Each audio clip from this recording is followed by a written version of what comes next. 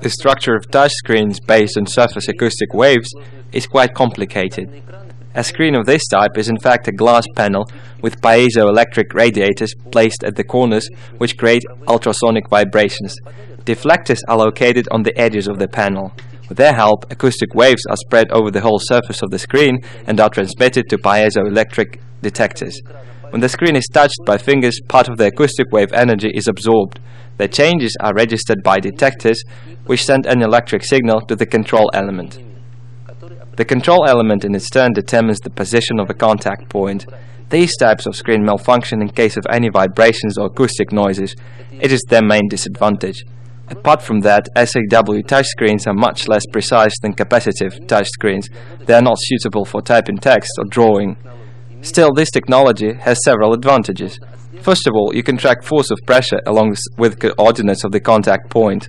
Secondly, despite their quite complicated design, SAW touchscreens are durable. Thirdly, these devices are highly transparent. Light passes through glass which doesn't have any conductive coating.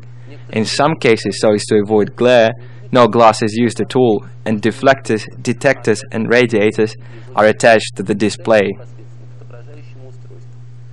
SAW touchscreens are mostly used in reference systems and educational institutions.